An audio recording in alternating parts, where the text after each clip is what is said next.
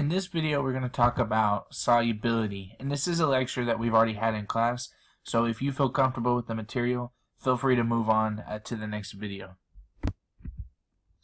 The first thing we want to know about solubility and solutions in general is the two components, solute and solvent.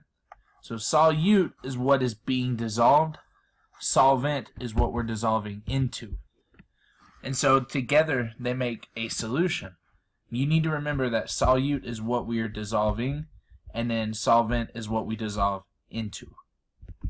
One of the most common examples that you would probably be familiar with is salt water. We think about the solute being the salt, and we put that into the water and it dissolves. So that makes the solute the salt, and then the solvent would be water. One of the things you want to note is water is going to be what we call the universal solvent. It's one of the most common things used in chemistry as a solvent. When we talk about solubility, we're talking about being able to dissolve. The word soluble, we learned that word earlier in the year, and soluble means able to dissolve. Solubility talks about how much of something can dissolve.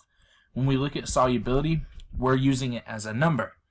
So the definition says the maximum amount of solute that dissolves in a specific amount of solvent.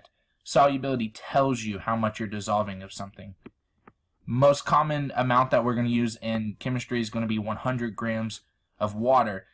And one of the things we mentioned in class is that for water, 1 gram of water is actually equal to 1 milliliter of water.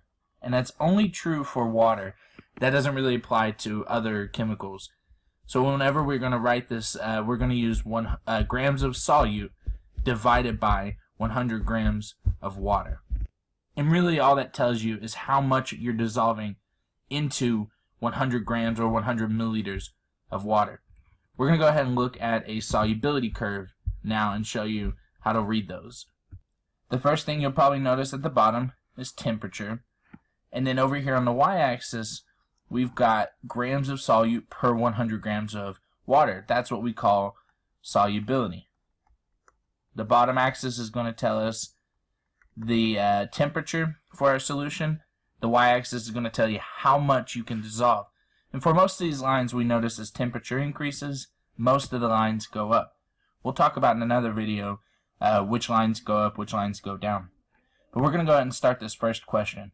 What is the solubility of KNO3 at 50 degrees Celsius? The first thing we want to do is locate our KNO3 line, and we see it right here in the middle of the screen. We're going to find 50 degrees, and we're going to trace 50 all the way up to where it hits KNO3. And we're going to follow our axis back over to the Y, and we're going to see right here that 80 is the answer. But we got to write out the full unit. And so the way this is written, so we say 80 grams of KNO3 can dissolve per 100 grams of water. So the solubility of KNO3 at 50 degrees Celsius, we can dissolve 80 grams of KNO3 in 100 grams of water. That's the maximum amount you can dissolve. What is the solubility of NH3 at 20 degrees Celsius? We're going to go down to our line, find 20 degrees. We're going to find where it meets NH3.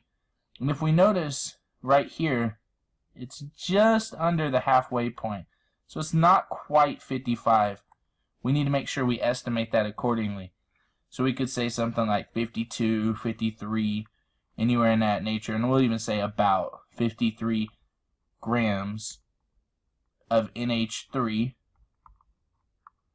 per 100 grams of H2O. And again, that means at 20 degrees, the most we can dissolve is 53 grams of NH3.